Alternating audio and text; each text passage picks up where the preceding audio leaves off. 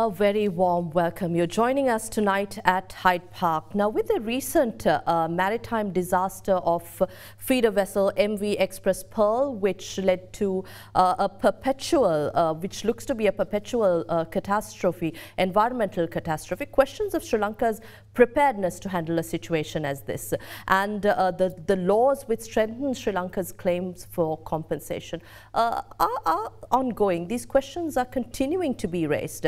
I thought of inviting to our studios tonight to discuss this ongoing, the ongoing investigations as well as the disaster and its implications with an expert in maritime law and law of the sea, Dr. Dan Malika Gunasekera. A very warm welcome. You're joining us here at Hyde Park tonight. Thank you very much and good evening. Good evening.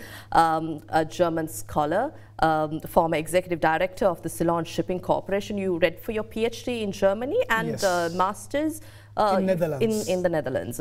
I think you've been talking a lot about maritime law, how we need to strengthen these laws. But before we go there, I'd like to ask you what the implications are at present, because we understand as we talk about the Marine Pollution Prevention Act number 35 of 2008, Sri Lanka cannot seek compensation. We cannot go anything more than $15 million, if I'm not mistaken. Is that right? Not really, because if you look at the present legal instrument that we have, like you very correctly mentioned, the Marine Pollution Prevention Act, under which there is no limitation regime that is intact there, because there is huge misunderstanding among many I know, including the government authorities, that we do have a maximum cap of liability, what we call the limitation of liability. This is something that even the present legislation has, misdirectly inserted in the Marine Pollution Prevention Act, because what the limitation cap there is, the limitation of liability, is pertaining to the Convention on Civil Liability for Oil Pollution Damage 1992, or what we abbreviately refer to as the CLC 92. But in this particular scenario, there is no application of the CLC 92 to this. Why is that? Because unlike the incident of MV New Diamond, MV New Diamond was a super tanker. It carried oil, it carried crude oil as cargo. But for vessels that carry crude oil as cargo, CLC 92 applied. But not with regard to other ships. Now, what we should have implemented is taking the International Convention on Hazardous and Noxious Substances of 1996, as well as the Bunker Oil Convention 2001. We are not a party to any of these conventions, and we have not included these conventions or the conventional provisions or even the provisions of our national law into our Marine Pollution Prevention Act. However, the bunker area is addressed. To some extent, the chemical areas are also inserted in the Marine Pollution Prevention Act, but not fully, We need to revise this law. We need to amend this law and bring in the proper legislation to place. So in order to directly answer your question, there is no limitation as such. But we are of the understanding here in Sri Lanka that there may be a limitation of up to this amount. Is that right? Just to clarify all this before we proceed. The entire confusion arises in relation to this insurance policy. When a ship goes into water, or when a ship starts its voyage, generally the ship must maintain the insurance policies. Right. And in a ship, there are many insurance policies. Now, pollution damage is one area where the ship has to maintain pollution damage by bunker oil, one certificate of insurance for that. Then there is a HNS insurance cover For hazardous and noxious substances, one insurance cover. Then likewise, certain other pollution damages, if any, there are certain other covers that the P&I or the Protection and Indemnity Clubs cover in the ship. So now the misunderstanding here is that they are trying to interpret these insurance laws or insurance policies in this particular scenario to say that this is the maximum that we can have. It is the maximum that the insurance has covered. Right. That is the confusion here.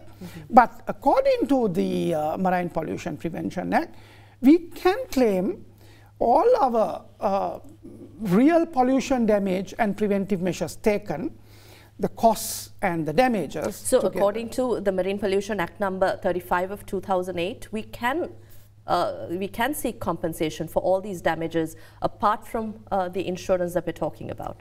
Exactly, because these two mechanisms will operate like kind of separately in the present structure of legal instruments in Sri Lanka.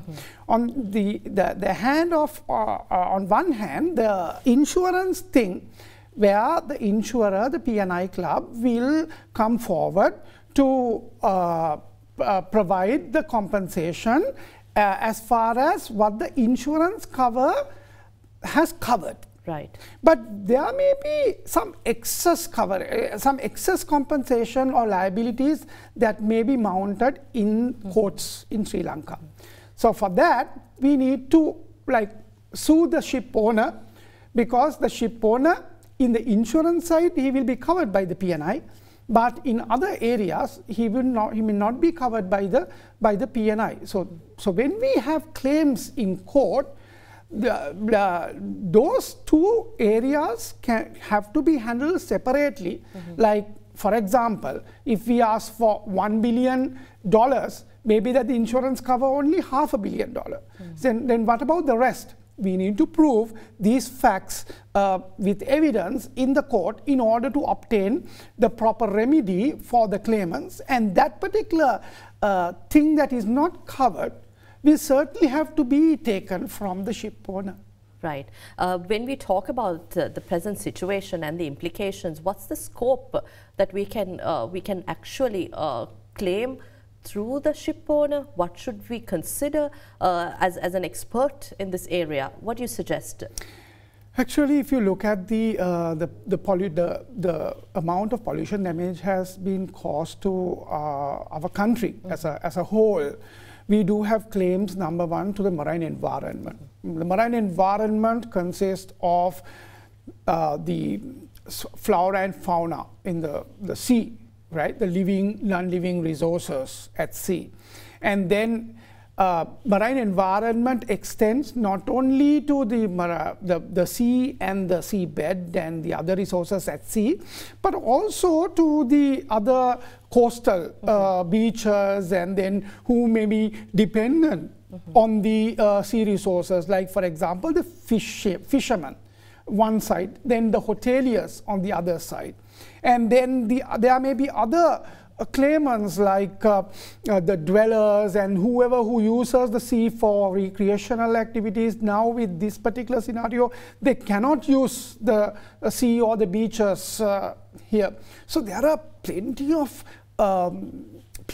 claimants that may have claims in the present situation. Now, when you claim against the ship owner, you need to be very specific of your claim, of your damage or the loss, because I know that now there may be idea of people, even whether they can take compensation in this case, like imposing the liability against the owner and obtain compensation.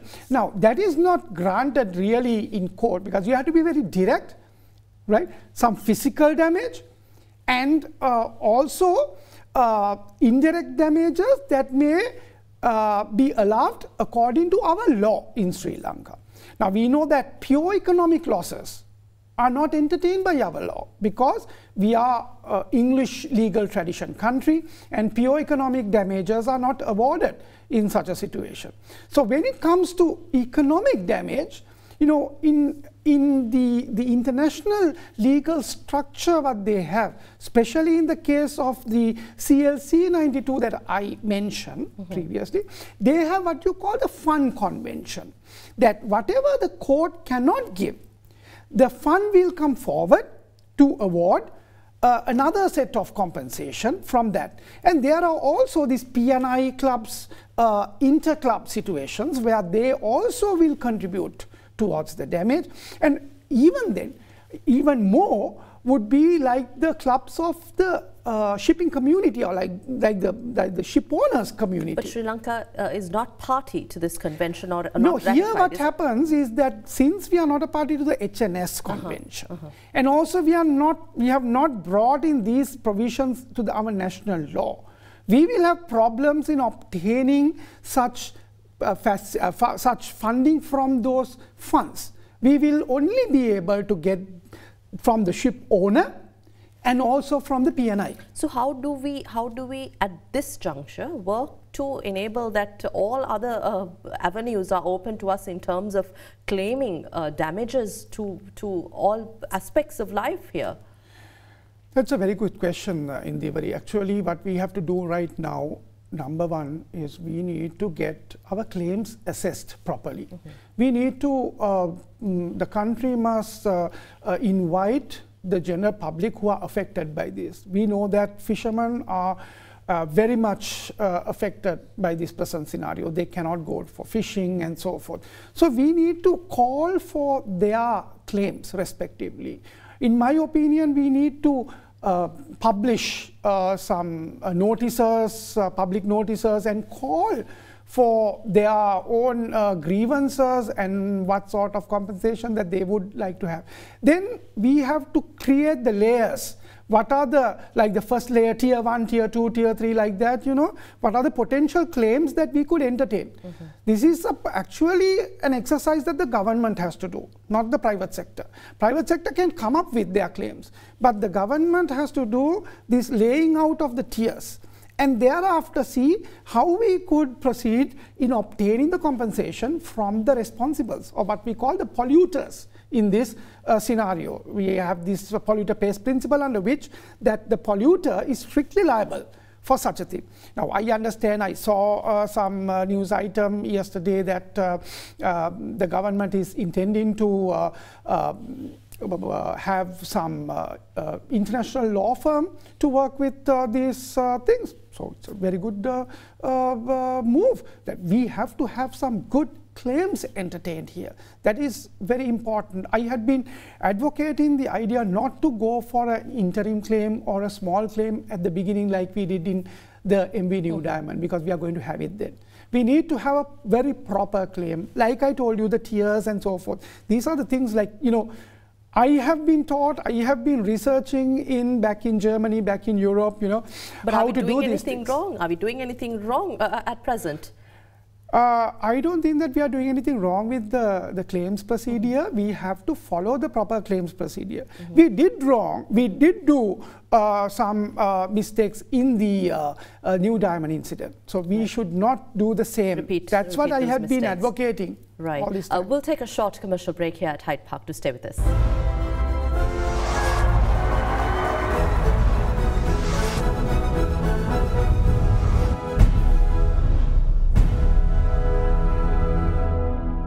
Welcome back. We're in conversation with maritime law expert Dr. Dan Malika Gunasekera at Hyde Park tonight. Of course, the CEO of the feeder apologized to the people of Sri Lanka for any damages caused, and investigations are ongoing to ascertain whether there has been any omission, wrongdoing from the side of the crew. But as these continue, let's talk a little about Sri Lanka's preparedness to handle a situation as this. Yes, this incident it's in the past now. Investigations are ongoing. The damages will continue to hit Sri Lanka. But going forward, we're talking about being a maritime hub. We're talking about attracting more and more vessels to the country. But the law of the sea, you're an expert in this. How strong are we here? Now, actually speaking, You know that, as you mentioned, the CEO of the ship owning company has unconditionally apologized to the people of Sri Lanka. So that that shows that there is a way that we can adduce liability on the ship owning company, right? And also on the fact that what the crew has done wrong here is that bringing an unseaworthy ship to our most pristine waters in this country, right? Because you are not supposed to bring an unseaworthy ship to Sri Lanka. Our problem is that we do not have penalties in when such unseaworthy ship is brought into this country. This is what I have been telling all this time. You know, our legal system, our legal instruments are not strong enough to address these kinds of situations. So this is something that is very important for the preparedness that you are asking me, right? The preparedness. Now, just leave out the legal preparedness for a moment. If you look at the technical preparedness, we do have what we call the National Oil Spill Contingency Plan, NOSCOP. Now, if you compare with other countries, especially the states that border to highly dense shipping lanes, like Sri Lanka is one of the highly dense shipping lanes. We know everybody is telling that, talking now that we are bordering the southern sea route of the Indian Ocean, where that carries over 2/3 of oil trade, like the tankers, and half of the containers in the world container fleet are going through this channel. Right now, here this path. Now, here what we have to do is take out the experiences of such other countries that border such high density lanes in the world. And if you look at those countries, what I have researched and I have done is that they have brought not only the oil spill contingency plans, but also with regard to chemical spills, with regard to radioactive materials, with regard to other areas. Like, so they are much more prepared in terms of whatever the circumstance that may occur at any moment. But here, I'm not going to, like, you know, pass the ball on the MIPA, because MIPA has to act according to their present legislation within their powers that have been given. So within their powers, they have done the NOSCOP, and I was also an advisor to them at that time when they created this NOSCOP. So we conducted trainings, everything in order to bring this. But NOSCOP alone is not sufficient here. We need to have other types of contingency plans for chemicals, for radioactive materials, for other various things, by taking international examples. It's very easy. We don't have to reinvent things. You know, we don't have to invent by ourselves. There are a lot of experiences that we can take out from the world and implement in this country. So in that way, we were not prepared. As a small island nation looking to develop, looking to go regional, attract more and more ships to the country, you're talking about technical aspects that we need to move forward with. We need to bring together in order to ensure that our preparedness is well formulated ahead of any catastrophe. But I'd like to go back to the legal aspects also. You say we don't have to reinvent the wheel. We don't have to, you know, come up with new provisions, but follow what's happening, what other nations have implemented. But as a small island nation, especially when we consider the power play, the interest of bigger nations, powerful nations in the country, and new developments, investments coming into the country, how do we ensure this? What specific laws and legal provisions do we bring in? Now, you would like to call our Colombo port as the maritime hub of the South Indian Ocean, right? Everybody likes to call our Colombo port as the maritime hub. But the question is, we are not yet a maritime hub. We are just a transshipment hub. We need to have everything in place in order to call ourselves a maritime hub. Now, for example, Singapore is a maritime hub.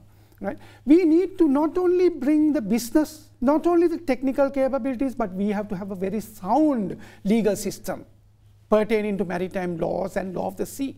We need to bring in these international legislations into being. Our biggest hurdle is that we are a Commonwealth state, so we have to follow the Commonwealth legal tradition that international law have to be brought through our parliament, the supreme supreme legislature. You know, we have to bring in these legal international legal instruments through our law, our parliament, and then make acts of parliament in Sri Lanka, so that it's a dualist system. We have to bring it so that, you know, we would be more legally capable of handling. There are so much of international regulations, especially I'm concerning about the maritime sector, that we are not a party yet, like the ones I mentioned. Then there are other areas like, for example, the Ballast Water Convention, the Anti-Fouling Convention. We are not a party to this. So if we face such catastrophes stemming out of those areas or substances, we will be in much danger. So how can we say that our marine environment is very secure?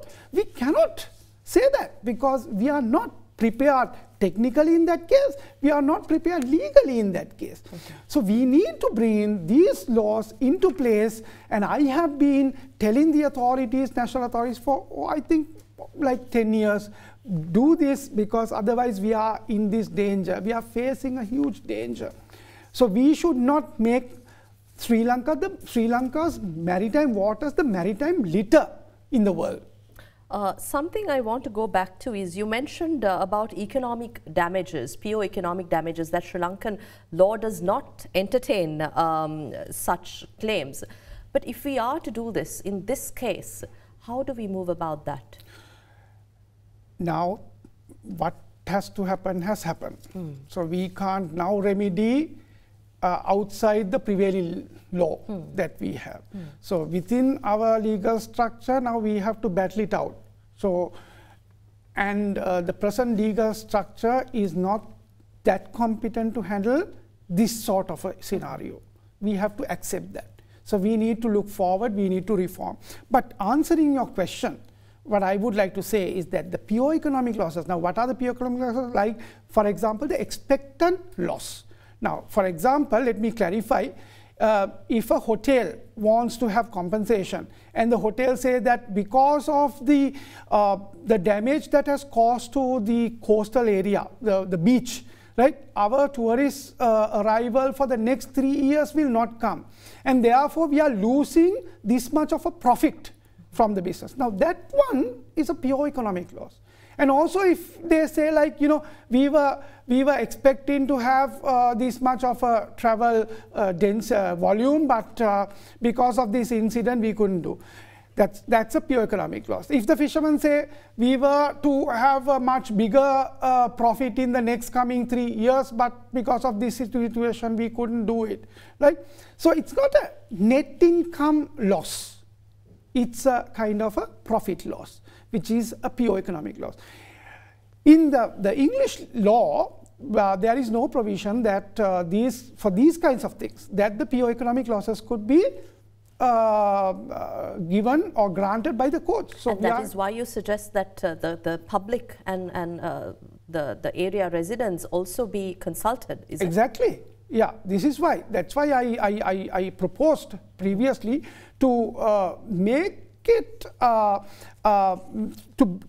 to take this to the attention of the public and call for their proposals of what they have lost, right? And then create the tiers in doing so, and then ask for the compensation. Now, I mentioned that the government is expecting to, like, intending to invite a foreign legal firm to do this. So this is what even they would do. Because I know, I have first-hand, you know, experience in this. This is what they will do. They will do the claim assessment process legally. We'll take a short break. We'll return to speak more at Hyde Park.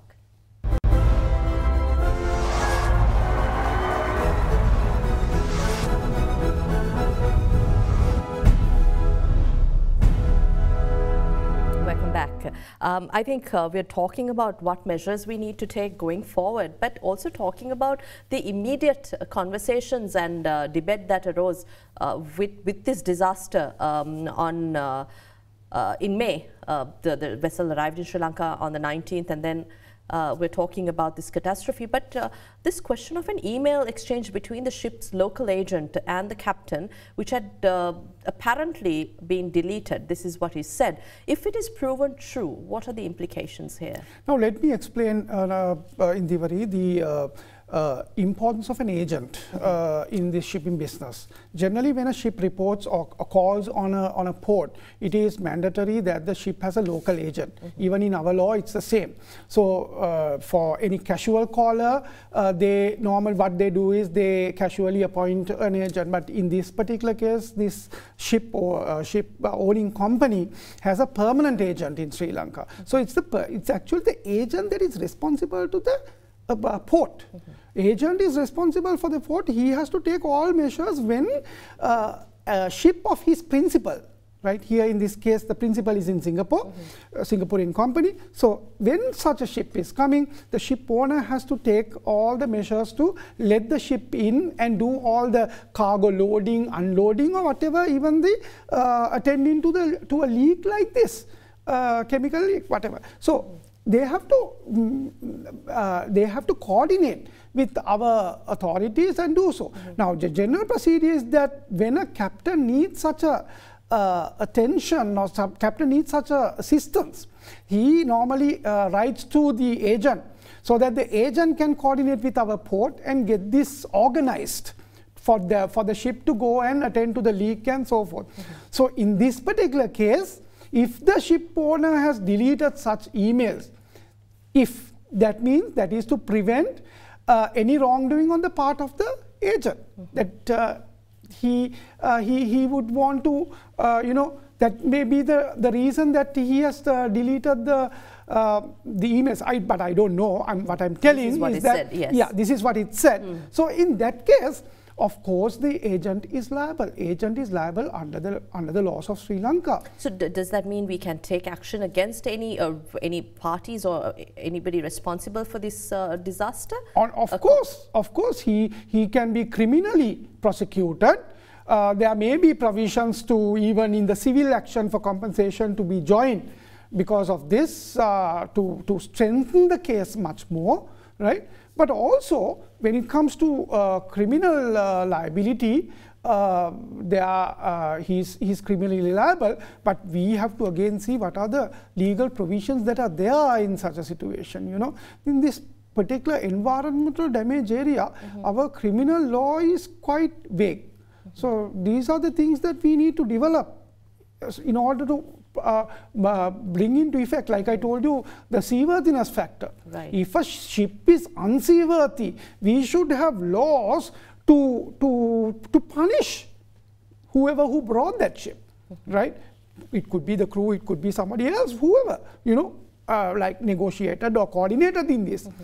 Now, I know that even like last year or 1.5 years ago, there was a very similar situation occurred in Mauritius, called the Vacatio ship. In that case, the Vacatio case, the seamen working the crew, they brought the ship close to the coast in order to get the reception of mobile facility. And by doing that, they went on ground. And thereafter, there was a pollution damage. Then they arrested the crew members. And even now they are in the detention centers, because what they have done is what you call the breach of innocent passage as per their law. Now, we do not have such strong laws to bring the culprits responsible under our prevailing criminal law, because we need to have, to punish laws with regard to unseaworthiness of the vessel, then punish laws when an innocent passage is breached here, because innocent passage is when you come to the Sri Lanka's territorial waters and you do not comply with the United Nations Convention on Law of the Sea particular area on innocent passage. So when there's a breach of passage, innocent passage, you are liable. Talking about the seaworthiness for MV Express Pearl, is it the leak? Because we understand the harbour master had said that such leaks are normal. Such leaks are normal, but at the time when the ship left the port of Hazira in India, they knew already there was a leak. A prudent captain, what he should have done is call his salver, right? And then the salver could attend to that, and salver could take it to what you call a place of refuge in the sea, or port of refuge, right? And then coordinate that matters and safely bring to Sri Lanka a seaworthy ship. So when what we call a unseaworthy is that if the ship was unseaworthy at the time of commencement of the voyage, that means now the last port was India, they are commencing from there to Sri Lanka. At that moment there was a leak. So then the ship is not seaworthy legally. But what the ship master could have done, he could have asked the salvors to attend to this and take the ship to what we call a place of refuge, and then attend to the leak, and then slowly bring it to Sri Lanka. That's from the side of the crew or the captain of the ship. But from the Sri Lankan side, do you see that there has been any negligence or ignorance of any party in allowing the vessel into Sri Lankan waters? Now, what our authorities say is that they did not know about this leak when it was allowed for anchoring at sea. So therefore, our authorities say we are not liable. We did not know that this ship was unseaworthy at that time, right? So that is what they say. But since now the VDR is with the CID can check all sorts of communications that have been communicated always. I mean, between all the people, like from the ship to the agent, from the ship to the ship owner, from the ship to the port. So all the communications can be detected and analyzed. So I think it is too early for me to comment on those things, because these investigations are with the CID. Going forward now, is it a court case that once investigations are over, what's the procedure going forward? Criminally, yes, there will be a court case to criminally prosecute who are responsible. Whoever responsible for this, based on the CID's finding, the Attorney General Department will prosecute, because at the moment the Attorney General's Department is only presenting the facts to the court. So they have to criminally prosecute with the proper particular sections, penal sections that are there available in our law. Is that what's best for Sri Lanka? Yes, at the moment. Not an out of court settlement. Out of court settlement will come in the area of obtaining compensation. Civil. That's what I said. That out of court is very likely where the P&I club, the insurer, comes forward to settle the claim. Right. But what I believe is that there will be more claims than that. We have just a few minutes on the program, but going forward, as a small island nation, as I said earlier, we have a lot of areas to strengthen our laws in. There was a lot of controversy centering the port city even years ago about environmental aspects, what sort of implications we have to the mainland.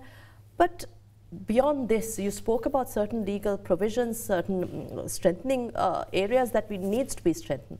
But what do we have to talk about when we talk about these, about China, India, the United States? All these countries are very much interested in Sri Lanka, our strategic locations, and as we are geographically positioned in strategically, in terms of maritime importance and moving ahead as a nation, what do you think needs to be done?